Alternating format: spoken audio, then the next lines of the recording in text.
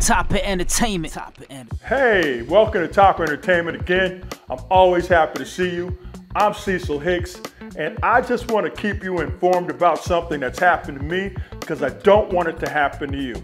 It really pissed me off today, so I'm sharing it with you. Okay, so, my 6S, I wanted to upgrade to the new iPhone XR. I can't afford the one above that, so I chose that one. No problem, right? I wish I had bought it at the Apple store because they had a much better deal, but unfortunately I wasn't patient and I bought it from Verizon. Okay, so they wanted $7.95 or $7.99, whatever it was for it. Plus, you paid an extra $35 a month on top of that, for the phone and all this other, etc. So I said, okay, I went for it, but I said, hey, how much do I get from my old phone? They told me, we'll give you $200 and I think it was $50 for your phone. I was like, okay, that's pretty fair. And I specifically asked that mother sucker, is that all at one time off my bill? He told me yes.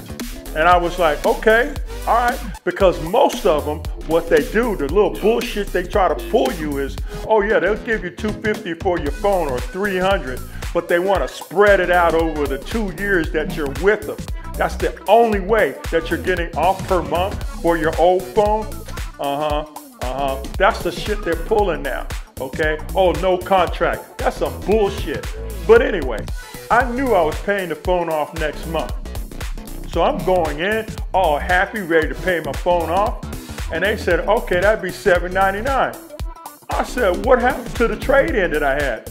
Oh, we spread that over the 2 years of the... I said, that's not what that... I said it just like this. That's not what that motherfucker told me. But hey, you gotta remember, I'm big, I'm black, I weigh about 300 pounds.